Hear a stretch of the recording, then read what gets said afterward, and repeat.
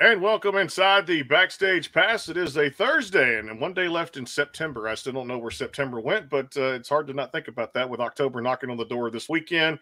And, of course, happy festivals to a lot of people out there, a lot of festivals going on this weekend. At least I got contacted by a few, albeit one this weekend. Mr. Colin Ray performing out here near Winnie, Texas, which is just outside of Houston.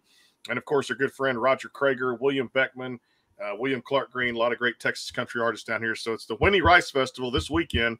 It starts tonight with Wayne Toops, a good Cajun night out there, and of course continues tomorrow and on Saturday. We all love Wayne Toops down here. And pleased to welcome in our guest here. She needs no introduction. Of course, I'm going to give her one anyway because she's been doing this a long time here on the Backstage Pass. And, of course, just receiving a Platinum Award for the duet with Texas' own Willie Nelson on the Half Nelson album he just released there too. As Lacy J Dalton, good friend of the Backstage Pass. Miss Lacy, how you doing? I could not be better. I am so happy. We are having the best weather. I know you are too. we're both having like these beautiful early fall days. This is my favorite time of year. It's really pretty up here. A beautiful time here in Texas. The humidity's gone down. The temperatures are looking good. And we're expecting all the great weather like this for the next 10 days. Like the morning I walked outside this morning, and we're talking like low 50s and just, oh man, that fall breeze, that cool air that you just kind of feel when you step outside, Lacy. It was just fantastic, and I love it because now I can actually take my daughter outside and enjoy more of this cooler weather compared to. You know, it gets hot. I tell you what, I have been down in Houston when it is hot, and it's not only hot, it's humid. So you kind of feel like you're swimming along under like a hot bathtub full of water. It can really get hot. So I know you really appreciate it. And we've had the same thing up here. It's been very unusual weather. It got so hot, and then suddenly it's great. I mean, it just could. There's not a cloud in the sky today, and it's probably, I don't know what, 65 degrees, maybe 70. 70-ish. Yeah, it's really nice. A beautiful time. And real cool at night, really cool. So you can open doors, let the cooling. I'm appreciating it. Well, I do too. Yeah, and you got to love the West Coast, especially this time of year. We were talking before the show. We're talking about San Diego, California, and I love that 55 to 75 degree type weather just because San Diego just never really gets hot out there, just right there being on the coast. And even, I mean, Arizona this time of year is a lot nicer than it is in the summertime. So it's just a favorite place to go out west. And I love traveling west compared to, I tell you, and I'll say this, my heart goes out to all the folks in Naples and Florida down there too. We've been through it here in Texas 3 out of the last 4 years with these storms. I know they're no joke, but I hope everybody got out in their property and everything's okay. So my heart and everything, thoughts and prayers are with everybody down there South Florida because again, you go through hell, but you come out stronger. And I can tell you just from speaking on behalf of someone who's gone through that and had family gone through that 3 out of the last 4 years, yeah, nothing to play around with. So definitely, if we can do anything here, we're here to help, no doubt about it. But hopefully everybody is okay and I guess evacuated or rode out the storm. And definitely thoughts and prayers are with your families, no doubt, here from the Backstage Pass. Let me ask you about this because let's start with that Platinum Award for this duet with Willie on the Half Nelson album. When you guys got the word that this had come out, and I know another honor, you're celebrating the 40th anniversary or just passed of 16th Avenue.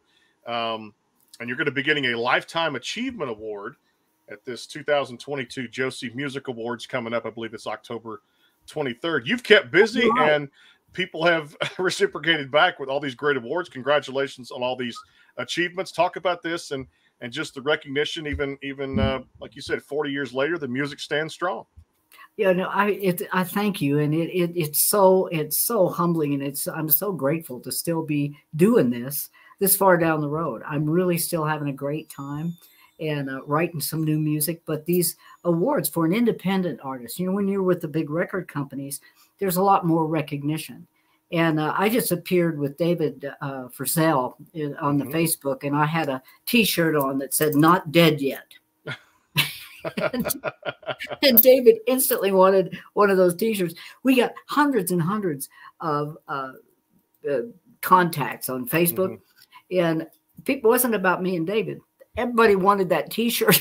I want a T-shirt. But anyway, it's great to be this far down the road and to be an independent artist and to receive these awards that really the Josie Award was a complete surprise to me, because as an independent artist, like I say, you don't get as much publicity, and you don't know if anybody's hearing your music or not, and they apparently have, and it's really wonderful. And the Willie thing, that was the coolest project to be on, because there were so many greats on that CD. It was Ray Charles and Julio Iglesias and George Jones and Carlos Santana and Leon Russell. I mean, there were just, I think Neil Young was even on it. It was just an amazing bunch of people, and I got to be the lone woman on that record, and that was kind of important to me. I didn't even realize it at the time, but we women had a glass ceiling we were breaking through. Some people, we had to bang up against that a bit. When I first went to Nashville, there were very few women who were producing their own records. Most of the time you went there and producers told you what you had to sing. Mm-hmm. And it changed while I was there. And I think one of the things that did change it was some of the outlaw music that came in from Texas. That was the music that brought me back to country music. Waylon and Willie and the Boys, And I think Chris Christopherson was probably is still my favorite songwriter of all time. His songs are so powerful. And they actually have changed my life a couple times. Are you familiar with his work? I am. There's a lot of things. You're growing up on some of the best music there. For me, it was, Grandma was always like 70s, 80s, 90s. She'll make the 90s baby out of me, the 80s and things like that. So yeah, I may have forgotten some of the titles of the song, but man, when it comes on, you hear that first verse, you can kind of go back and go, that's Chris Christopherson. You go back to your stuff. And that's what I think, to me, that I listen to a lot of the prime country on Sirius XM 58, and that's one of my main stations. I keep it on a lot. If it's not sports music, then I'm not listening to much else. That's why this show covers those two topics. But looking back at it, and I remember today, even your music now, with these great songs like 16th Avenue and Black Coffee and Taking It Easy, you can hear the first few just instrumentation of the song, the little bit of the instrumentation, and you automatically know what artist sang that song even back in the day. And I love the steel guitar, because I kind of felt like it was one of those instruments that was missing from music today. Again, nothing against, people putting out their own stuff. That's why they're entitled to it. And things are supposed to sound different. That's what makes music so much a great industry. But I think classic country, at least to me, for a few artists that I've had here on the show, it's starting to make a little bit of a comeback. And I think that we're missing some of those steel guitars and hearing the first few lines of a song and going, that's Lacy J Dalton, that's Conway Twitty, that's Merle Haggard. I know the industry's changed so much since you got started, right?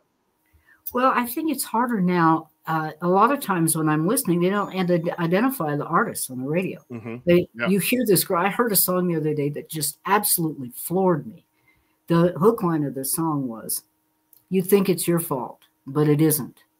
I fell in love and you didn't." And I thought, man, that is a song, because that's happened to just about everybody, or somebody that you love that it's happened to. And but they didn't. I had to look to find out who the artist was, because they don't say the name of the artist. I think that's a mistake. I think it's important to know who the artists are, who the ones are that are doing the stuff that you really are gravitated to, because a lot of times those people that'll have a song like that will have a lot of songs like that, because they want to sing something that's meaningful. They want to sing something that'll, there's a song out there, if you have a dream, chase it, because the dream won't chase you back. Great advice. That's the stuff from old country that's coming into the new country. And there's a lot of really innovative new stuff too. That, I didn't think I'd like it all at first. Like some of the rap country that I've heard at the first time, I thought, that is not a good marriage. That's hideous. But some of it now is better. And I'm going, okay, maybe so. Maybe that does work. But when I first heard some of those first songs with the rap, I just went, and I don't have a problem with rap. I taught up in the prison up in Susanville, California. For 3.5 years.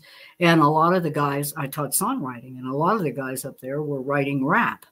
And I really got an appreciation for it, because they were talking about stuff that was really real to them. you know, and they were saying it. I just had to get them to not say certain words over and over and over that are really fun to say, but, you know, or get tiresome after a while, you know. Yeah, and I think, like you said, lyrics to me mean so much in songs, because now I'm even doing this for almost 4 years now. I'm doing reviews of albums, reviews of singles, giving quotes on things. So deeply, my mind has to go from one song to the next, to one artist to the next, and really listen deeply to the lyrics. And a lot of fans, you know, do that even today. Even live shows, thank God they're back. And for you guys, I know the tour schedules is picking up again too. But the lyrics mean so much to me in songs, and that's a credit to even today some of the most amazing songwriters in Nashville. I mean, over the years, you've worked with some of the greats out there. You know, list them name after name. But I think it's so important to come up with the right lyrics, with the right song to connect with fans, right? I think so. And I think if, you know, if we do anything, the really good ones, people like Tom Schuyler, people like Guy Clark, people like Chris Christopherson, they're gonna have a great song like Bobby McGee, and then 5 minutes later they're gonna have a "Why Me, Lord" that just knocks you out. You know, just what have I ever done? You know, those songs, people need to be. They need the cotton candy, and they need the pie and ice cream. But people also need meat and potatoes. And I think a lot of the older writers that have been around, and even some of the very young new writers, are having something to say to people that changes them, that helps them. This is not an easy place to be. I mean, I don't know what to compare it with, but planet Earth, you know, in this world, we will have trouble. And something wonderful about music is it can heal those places in you that need healing, and give you strength when you don't have it. And that's always been why I do music. I like to do songs that have some meaning. You know. Yeah, and you did. And here we're talking about 40th anniversary of those classics. Like I said, 16th Avenue, Black Coffee. Just some of these are great songs. You did that. I guess, and I always love to ask this too, because sometimes people love talking about the songs that are this old. I know talking to Johnny Lee, he had very minimal words to say about him. He let the songs, and of course the things kind of do themselves. And of course, when I had Mickey Gilley on, he would talk about, like you said, just what's in a song, what it means to people, what it means to fans, and doing all that too. So when you talk about these songs over the years, and you go through things like 16th Avenue, Black Coffee, and Taking It Easy, did you kind of know, either writing or working with a team of writers, that you may have had something special before you guys stepped in the studio to record it? We all knew was 16th Avenue, Tom Schuyler's song that I was so fortunate to be the one to sing. We all knew that song. But I had started writing a song out in the West Coast called Everybody Makes Mistakes. And I did not think that my producer would even let me record it. But I was playing it in the outside office. He was in talking to Jones or something and I really think it was George Jones that he was talking to. And I was sitting out in the outer office just playing this song, Everybody Makes Mistakes. Later, I found out that song is the most played song I've ever had in the continental United States. It's not true worldwide, but here in the United States, I only found that out about 3 years ago. And sadly, I had it probably not in the show for about 6 or 7 years. I didn't know you liked this. But that one's the 40th anniversary this month as well. It's hard to believe. I'm going to go back to an album you did, even, and I can't believe it's been since 2014, but my God, Tennessee Waltz, you guys re-recorded a lot of those classics there. I mean, the title track itself, Crazy Blue Eyes, 16th Avenue. I thought it was one of the best records produced that I'd ever heard when it comes to, you know, to a record out there. And you talk about it, it's got this kind of, you know, feel. And I want to say, if I recall, you had like a wagon wheel up against a building on this album, and it was like an old tin roof kind of. But Tennessee Waltz was one of my favorite albums you ever did. You know that song, the first song, Crazy Blue Eyes, was really magical because I wrote that with my longest friend, and it was the song that got my record deal and became my very first hit and was on permanent rotation in a lot of radio stations for a long, long time. Well, then I didn't know what to record, but I remember my mother only had one record. We were pretty poor when we were kids. And my mother only had one little single record of the Tennessee Waltz. And one night I was thinking, what can I do?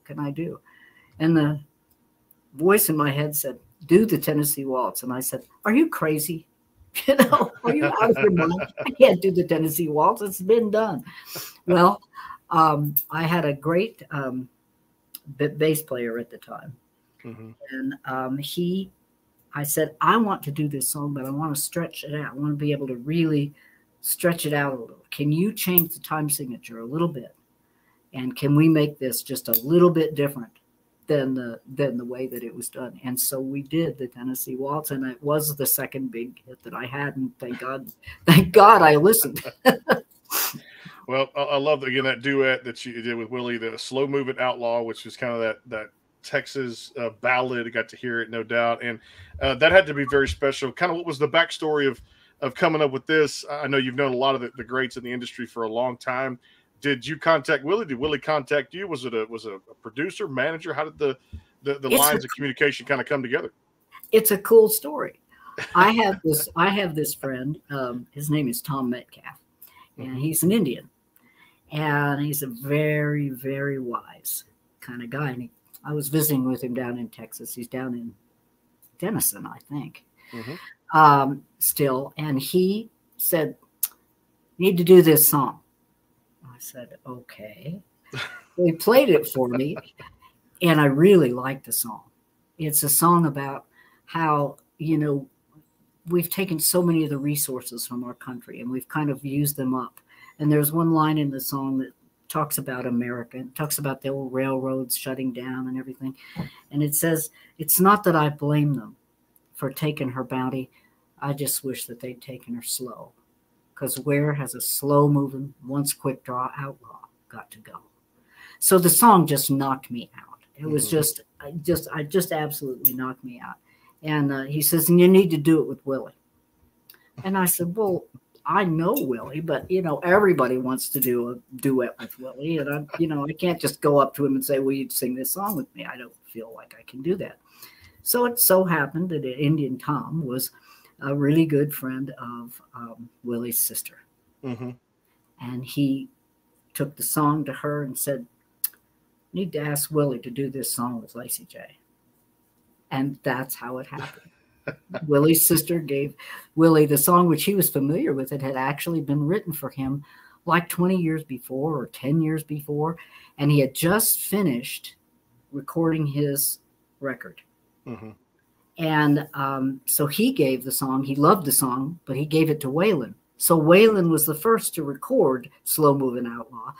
But the writer was disappointed because she had wanted it. She had written it specifically for Willie. And so with us doing it as a duet, her dream came true. And so did mine. I love it too. And like you said, it just goes full circle. And, I think it made me think about too, because you mentioned the only woman, those greats. I mean, like you mentioned Ray Charles and Carlos Santana, Neil Young. I mean, Willie just singing had to be one of the high points of your career, if not the high point. And also what it did, because I know I interview now more females on this show, aspiring country artists coming up as female country artists, and knowing it's a very tough industry for them to put their music out. But for women in country music in general, Lacy, it had to be one of the highest points in your career to duet with Willie. It was. I was so honored. And it just kind of happened by magic. It just happened by magic. It was a great song, and its time had come, and it was written for Willie, and we got to do it together. And I really have to thank my friend Tom Metcalf for doing that for me. He's amazing. You like him a lot, I think. I know you've worked with a lot of great producers in your time, and one that I remember too, and I believe you just recently, Billy Sherrill is coming up with the right name if I'm pronouncing it correctly. Talk about this, because that's another. It's amazing because I love all different types of records when I get a chance to listen to it, because I get so much music now that cross my desk, and you can always say that instrument's in that song, or this is. The other day I had a jazz singer and there was some trumpets in there and some trombone stuff, and all the things the producers now do with the record, and that's all this advanced technology. I've heard great things about Billy Sherrill. I mean, no doubt people just have told me just a tremendous producer to work with. What was it like to work with Billy on this project too? I've worked with a lot of producers. Billy was amazing. He was so kind. He wasn't he wasn't a smushy kind of guy. He was actually kind of a sarcastic little guy. but he really was. He really knew how to work with an artist. He believed in me more than I believed in myself. He made me feel like I was the best singer in the whole world, and he just loved the way I sang. And I'm not sure that he really did feel that way. One time he said to me, "No, I hired you because I like your voice. I signed you because I liked your voice." He said, "But really," he said, "it's your writing." He said, that's why you're here. I like the way you write." So I don't know if he ever really truly loved my strange little voice, but he certainly helped me make the most of it on his with his production. He was very, very gentle to work with. He never told me how to sing something. Mm-hmm. If I had a problem making a note sound the way I wanted to sound, he'd say, "Well, do it like and try this." And then he said, "Well, we'll try this." He never said, "Don't do that," or "Don't mm-hmm. sing with that tone," or "Don't sing that hard," or he didn't say what not to do. He just helped you be the very best you could be. I will be forever. I got to tell him that too. A few years ago, he was up at Merle Haggard's place in mm-hmm. California, and they were recording something up there. I don't even know what they were doing, but one of the engineers that I'd worked with was up there with him. And the engineer said, how long has it been you talked to Billy? And I said, "Oh, it has to be 20 years. I haven't talked to him in a long time." He said, "Well, I want to put him on with you." And so I got to talk to Billy Sherrill, and I got to tell him how grateful I was for how he was, because he truly was a great producer and a great friend. He'd get so excited. I remember one time he wanted me to write pop songs, which is not my thing. It was his thing.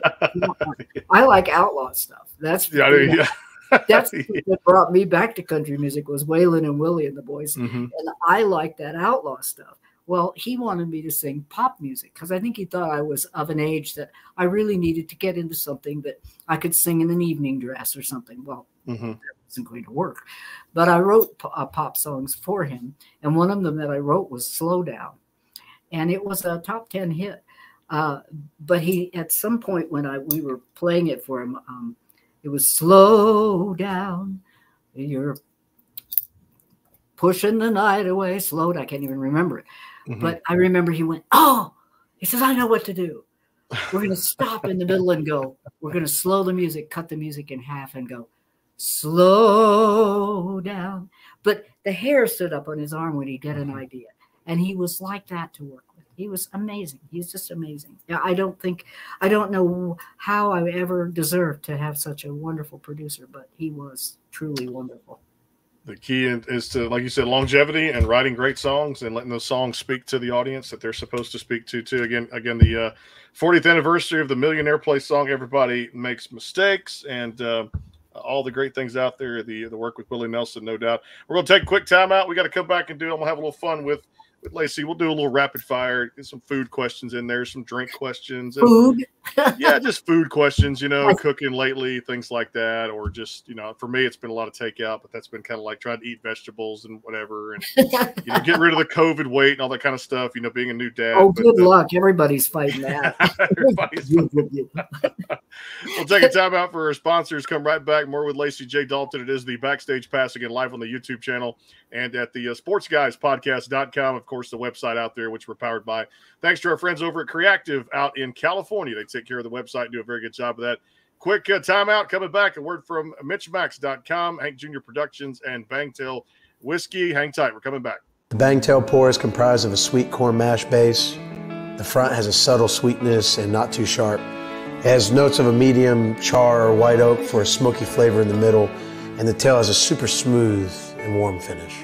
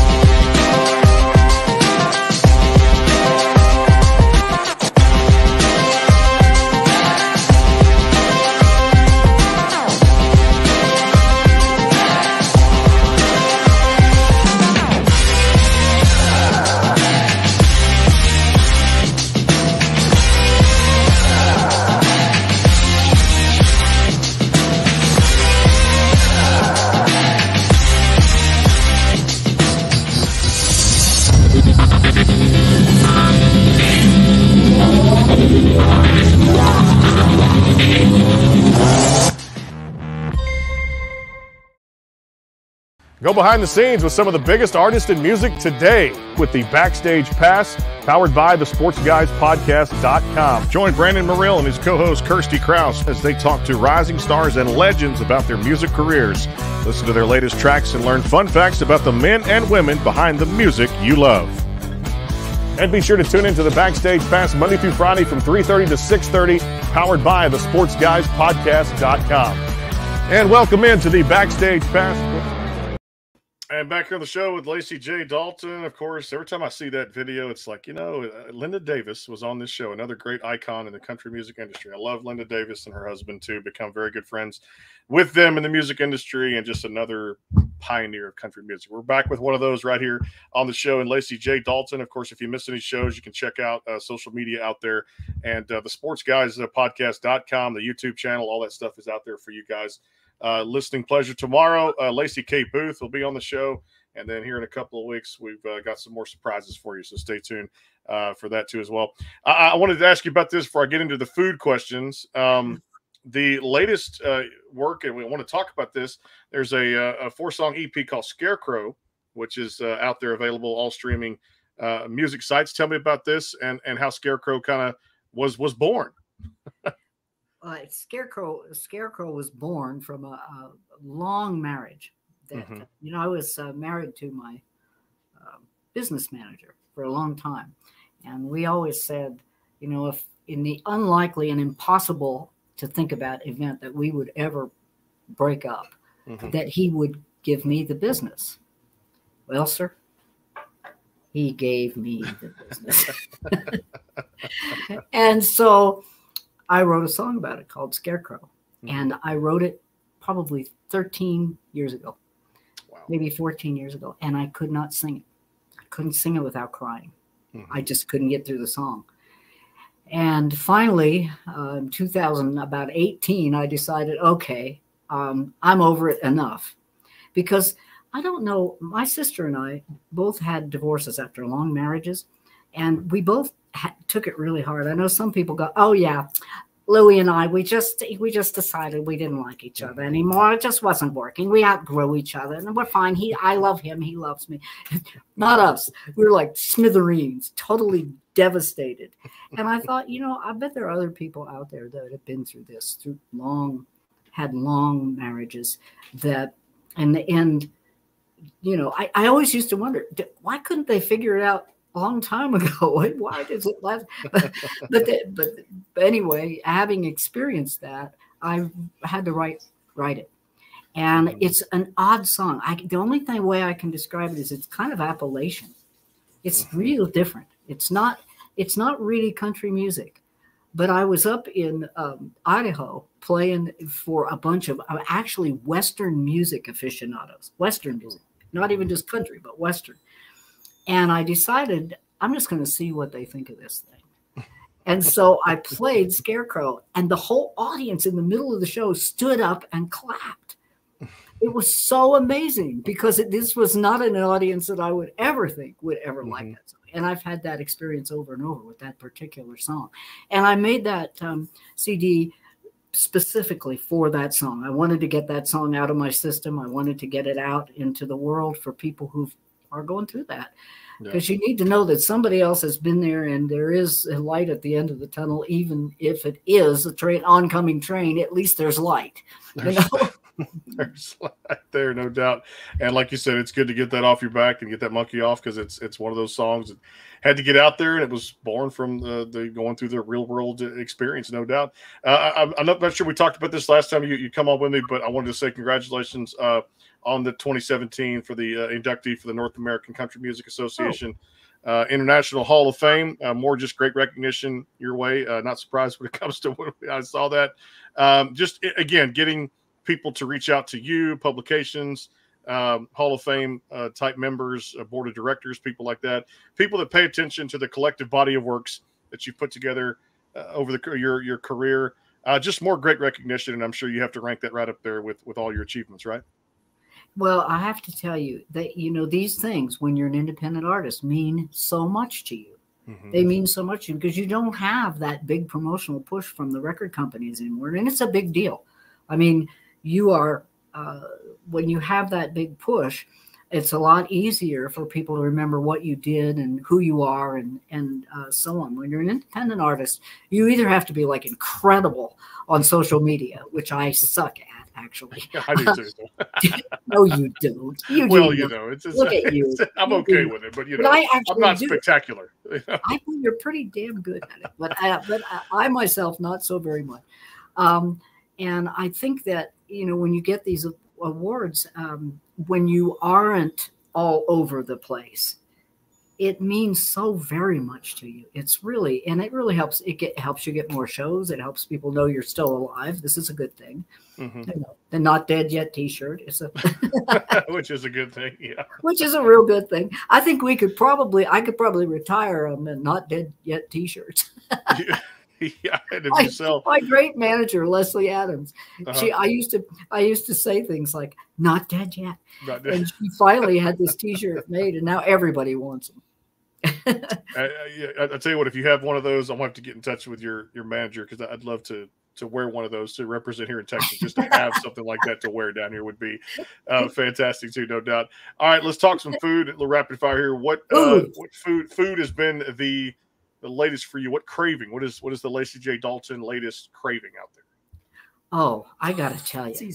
Oh, you know, would you get the back? You got to see this. This is, you know, I have this boyfriend, and he turned me on to these things. Oh, and I am so addicted now. I am completely addicted to fried, crispy jalapenos. Oh my goodness! I didn't really. I mean, I don't know if I can actually do this because it's the name of the brand. But you can do that. They're kind of like those onions those fried onions that everybody puts on green bean casserole at Christmas time. Yeah, yeah. They're kind of like that, only they're jalapenos. So if you're like me, I had some sort of a SARS virus about 5 or 6 years ago. I can't taste anything anymore. I can't smell anything. I'm really the perfect roommate.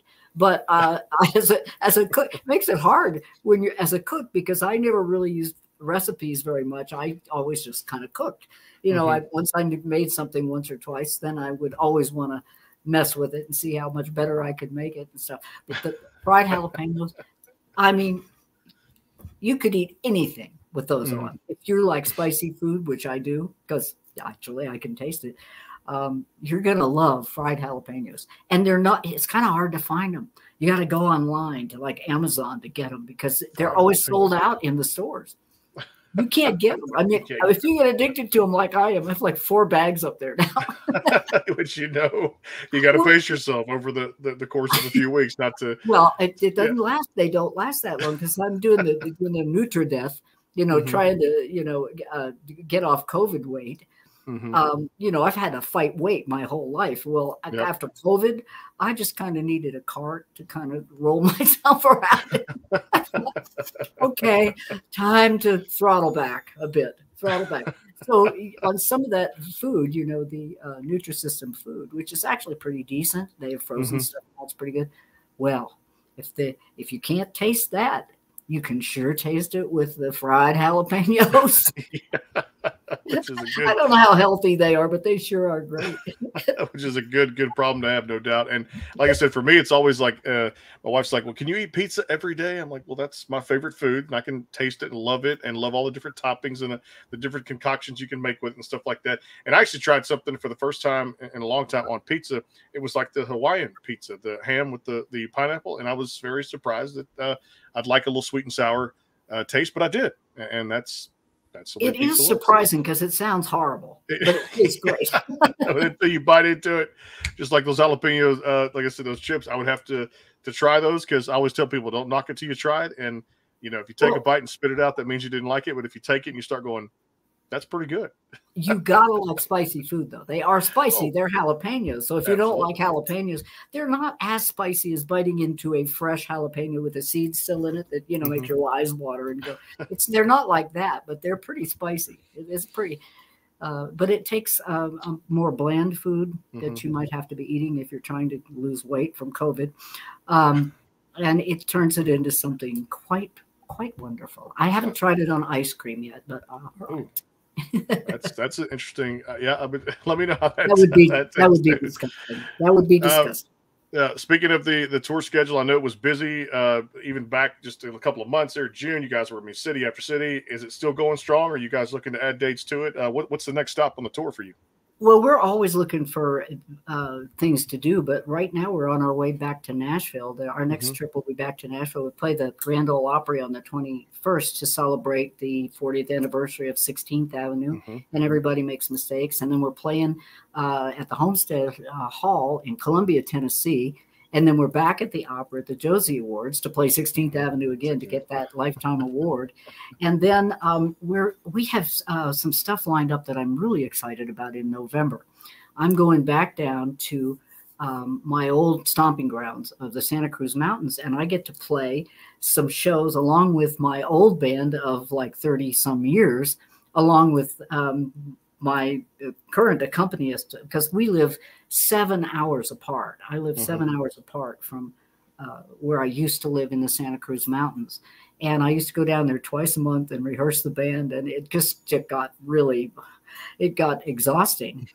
And I didn't mind it really. For a long time, I didn't mind it. But boy, in the winter, when you have to go up over these passes, these western passes on Route 80, from where I live in Reno down to the Bay Area, it can be hairy. The snow is as high as sometimes 20 or 30 feet. I mean, it's big, and the roads are very hazardous. And so I decided you better pull back and find some players up where you live. And I was very fortunate to find Dale, your Dale Poney, and your Dale is a very fine guitar player and mandolin player. And we've been playing now for, as he likes to put it, 13 long years. Well, you got a lot of busy schedule, no doubt. And I just want to say congratulations on a just terrific career. One of the pioneers in the business, the Platinum Award for the duet with Willie on the Half Nelson album for the song Slow Moving Outlaw. And of course, the EP Scarecrow. And you guys are always out there. If you guys want to follow more, check her out at lacyjdalton.org, and of course on all the socials out there. And we always appreciate you. And I know I do, from doing this show for the last 3.5 years, getting to know some amazing artists here on this media outlet. And I thank you for all the contributions to country music, touring with some of the greats, and just you keeping your path, just making it flow. And you've done that with some great music and leaving your mark on this industry called country music. So hey, best of luck with the awards and playing the songs. Congratulations on the 40th anniversary of Everybody Makes Mistakes. I'd love to have you back anytime. You know I would. I want you to come down to Santa Cruz to our shows in Santa Cruz and Monterey to hear us play with my old band of 30 years. We are now. What are those dates coming up? I may just have to fly out there and see you guys. They are November the 17th and 19th. Okay. We are gonna, and then we have a bunch of Christmas shows. But I am so looking forward to playing. My old players are they're like my family. They're like brothers. It's like brothers that I haven't seen for a while. And it's going to be so great to do that. And some of them are people who've played with the bass player. Bill has played with Willie Nelson on Maui, and he's played with the Jefferson Airplane and the Jefferson Starship and Big Brother and the Holding Company and the New Riders of the Purple Sage for many years as their bass player. So it's a little bit different sound on the West Coast that I have, and I'm looking forward to playing some of those interesting songs and playing Scarecrow with them and some of the new stuff. So if you get a wild hair and you want to come out and have cooler weather, I think that's an idea. Popped it in my head. The wife's in the other room. I can ask her when we get off here and be able to maybe sort this thing out and say, do you want to do a little spontaneous, honey? Do you want to get out to California and see this too? But you guys make sure y'all check out lacyjdalton.org, and of course all the social media, and go check out everything out there, from the awards shows to the Josie Music Awards, October 23rd. She's going to stay busy even 40 years later with all this great music out here. She's doing it, and she's a pioneer and a legend in the business. Lacy, sure appreciate the time, and if I can make that show, I will contact management, get out there. I'd love to be your guest if I can get out there. Brandon, we would love to have you, and I really think it's a beautiful area. The Santa Cruz area and Monterey it's just as beautiful as San Diego. You'll like it up there too. And especially, like I said, November is the type of year to get outdoors more and enjoy that beautiful California weather too. You guys make sure you check it out too. Of course, all the great work out there too. If you miss anything, of course, the interview is going to be out there across the sportsguyspodcast.com and of course the YouTube channel and all the different socials that we have out there. Again, Lacy, thanks so much, and tell the family we said hello from the Backstage Pass, and looking forward to seeing more great work down the road, no doubt. Thank you. You the best. I try to be. She's the one and the only Lacy J Dalton in country music out there. And, of course, you guys, tomorrow, 4 o'clock, Lacy K. Booth will actually be on the show coming up tomorrow. You may know her from American Idol. And coming up here in a few weeks, we're going to track her down, Caitlin Smith. She's doing very well on Sony Music out there. So be on the lookout for Caitlin Smith here on the Backstage Pass too as well. We'll see you guys tomorrow. We'll see you out at the festival this weekend. Colin Ray and William Clark Green. And, of course, our good friend William Beckman is going to open coming up tomorrow night, the Winnie Rice Festival in Winnie, Texas. Great weather. Get out there. Tickets only $10. And, of course, kids 5 and over are only $5. How about that for a festival? You really can't beat that. We'll see you guys tomorrow at 4 o'clock on the Backstage Pass. Until then, take care and have a great night. We'll see you soon. Adios.